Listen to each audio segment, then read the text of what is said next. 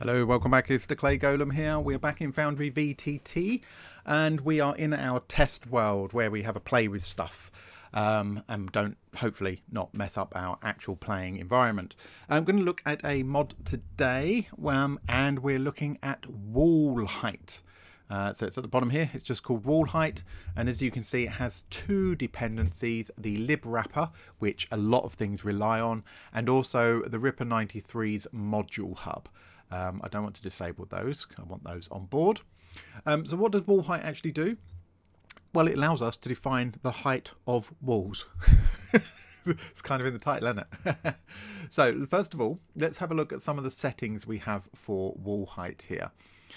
Enable the tooltip. I'm going to say yes because that's useful for just showing you what there is, but you can turn that off.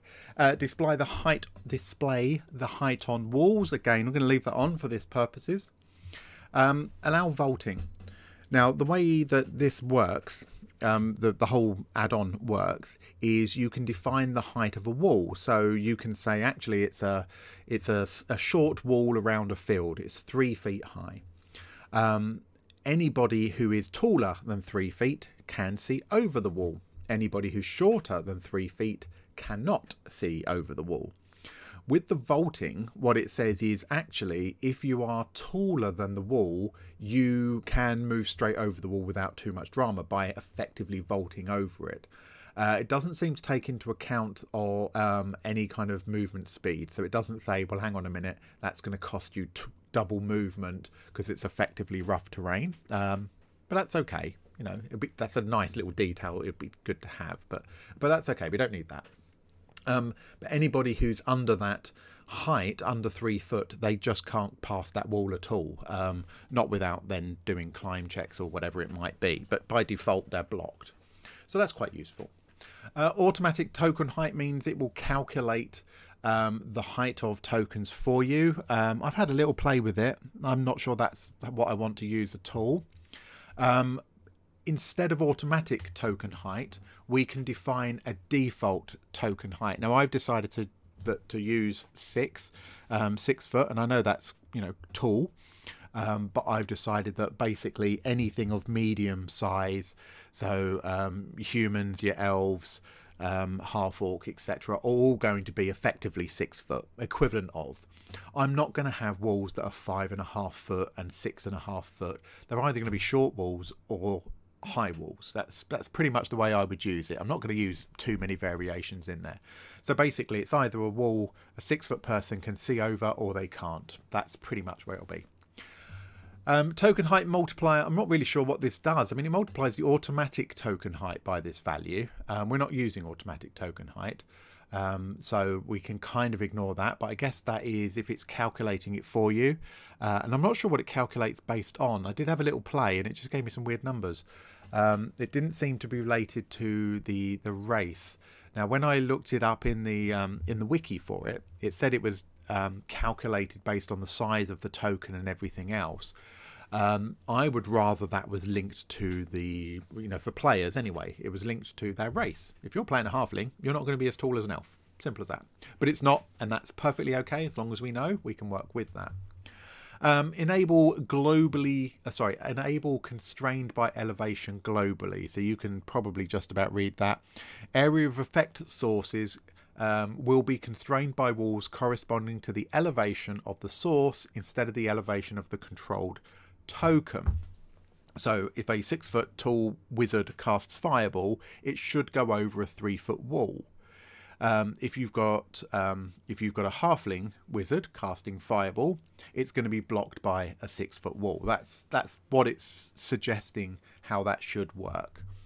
And this last one here is just about migrating wall height data on startup. So it says migrates wall height data from the old wall height data structure to the new one.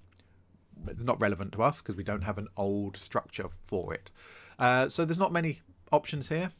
This is the defaults I'm going with. Happy with those. Let's draw a wall because it's all about walls. I've chosen Old Owl Well because this is a ruin.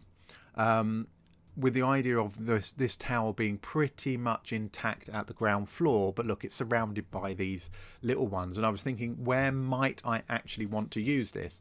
And Old Owl Well was one of the few places I thought, oh, that might be relevant. So I'm just going to draw a wall in here.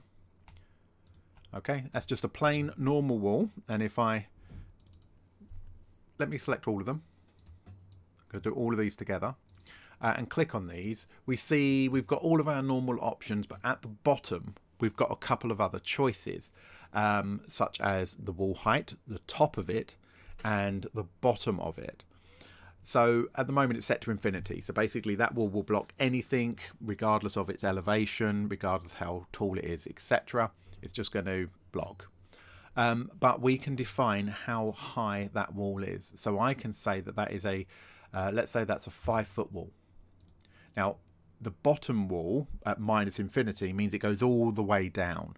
Okay, so we can just leave that as it is. So this is now a 5-foot wall. If we update that, because we've got that other thing on, it's actually telling us it's 5 foot to minus infinity. And again, we can see just hovering over it, that tooltip, the top is 5, the bottom is infinite. Okay, so we have a wall that is of a different height. Whoopee-doo. What next? Well, let's put some players or some characters on the board here. So let's chuck out Haley and Ronbar, the poor chap whose name I couldn't remember last time. Okay, so let's double right click Haley. And now in here we have we have that elevation, but we now have that token height. Now you can see this says computed token height is 6, line of sight elevation 6. So that's using that default to say Haley is effectively 6 foot tall. So we can leave Haley as she is. Now if we look at Ronbar, who I made a gnome, I believe, it is also defaulting to say that he's 6 foot tall, but he's not, is he? I'm going to put 3 foot in just for this purposes. So I've made him significantly shorter. Now immediately you saw this grey bit come here that shows he can't. Haley, he can see, and he can't. Let's chuck a zombie over there. And you're thinking, you didn't do it. But I did. I've chucked a zombie over there. Right, let's move to the player view. Okay, just to make this slightly easier, which I very conveniently have over here. So this is the player view now, logged in as a player. If I'm logged in as Haley, I can move around and I can go over that wall. Now, if I'm playing Ronbar, I cannot see over that wall. I cannot see the zombie. And you might hear me clicking my arrow key. I'm trying to walk over that wall. It won't allow me. And in fact, because this wall is all the way round, poor Ronbar, who's a shorty, has to go all the way round to be able to do that. Now, that doesn't mean that the DM can't ask for a climb check or whatever they want to do for him to be able to scale it. But by default, he can't get over that wall because he's a short ass. Whereas Haley, being a much more sensible size, she has all those options. She can see over it, she can cast over it, she can shoot over it, but she can also just clamber over it. Now remember, that was that setting, that being able to move over it was that vaulting setting that we could turn off and just say, no, she can see over it, but she can't automatically climb over it. That's a no-no. And again, that's totally up to you as the DM, how you want that to work. I think that's really nifty. Now, the question you probably need to ask yourself is, are small creatures, halflings, gnomes, etc., are they punished enough? Because they do have some other disadvantages. I know halflings get other advantages by being small, but do you want to disadvantage them even more by doing this? That's up to you. Of course it is. You make your call. I just thought this was a nifty little way of doing it, and it could bring a fair bit of humour as all the rest of the players are teasing the short characters.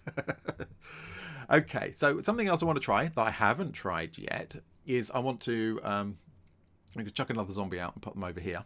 I want to draw another wall over on this side.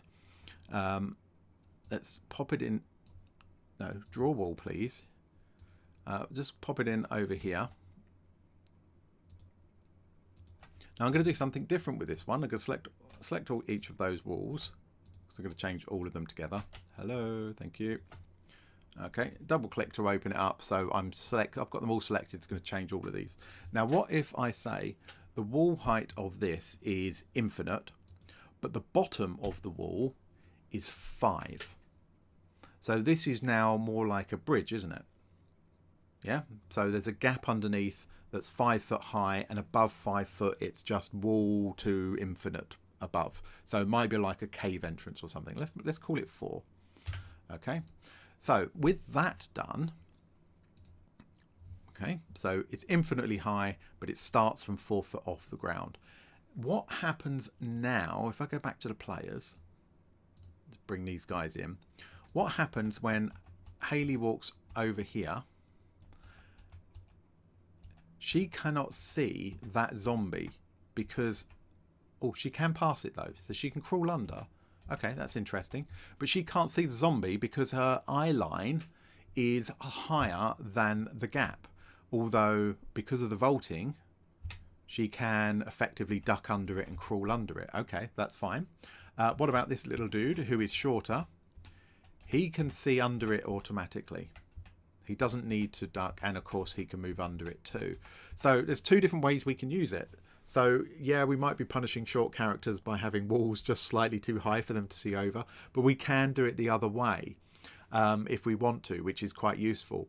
Again, it's entirely up to you whether you can be asked with this. Is it adding anything to your game personally, or is it just an extra complication, an extra setup? Only you can answer that question, how you want to use it. I think we were just in the other video just starting to look at Wave Echo Cave. Have I said that right? Yes, I have. Not Echo Wave Cave. I told you in the other video, I keep saying it wrong. Wave Echo Cave, and there's a couple of bits where they can go down and go under the rock. So that, for example, could be an area where we could use this kind of thing, just like we've got set up here, where the short people can see under it and the tall people are like, well, I can't see under it. Oh, they've got to duck and go under that. So that might just add a nice little touch from that vision point of view. I can't remember what scenes I've got created here. I don't think I've got very many, have I? I'm got to get out of the player's view. Can't see scenes from there. There wasn't anything really in Thunder Tree. Was there anything in this map? Probably not, but there was plenty of places like these walls here, these walls around here. You might decide to define those as being 3 foot high, because this is an open courtyard in the middle. It's not an enclosed building, so you might choose to do that. You could do. This is supposed to be an enclosed building here, but you've got effectively like this wall around it that you might make 2 foot high or something. But to be honest, why make it 2 foot high? It's either a wall or it isn't. Yeah, I suppose the only reason why you would make that 2 foot high is so that they can see over it, and then turn vaulting off so they can't automatically jump into the sea. But to be honest, you can do that with a normal wall. You could just go, here's a normal wall. And rather than putting any height on, you can just say, well, actually, I'm going to restrict movement, but not restrict light and not restrict sight. So you're not necessarily getting anything from using wall height in that situation. You can see I'm thinking on the fly here of just applications for it. But there we go. Anyway, so wall height. Actually really, really easy to use. 2 different scenarios. We can have effectively these tunnels that the tall characters can't see under and into, but short characters can. Or we've got these taller walls that tall characters can see over, but short characters can't. Yeah, nice. I think it's really nice little module there that could be really, really useful. Just not 100% sure where I would use it, and if I could be asked with it, to be perfectly honest. But I do think Old Owl Well is somewhere that could benefit from it, where we've got lots of rubble and stuff that might be useful, if only for the kicks and giggles that we get when the players of Halflings and things complain that they can't see over the walls. you know, it depends on your group. They might find that really amusing, and they might really buy into the role play caused by that, or they might not. Anyway, that's it. Fairly quick one, this one. Nice little module though, very tasty. See ya.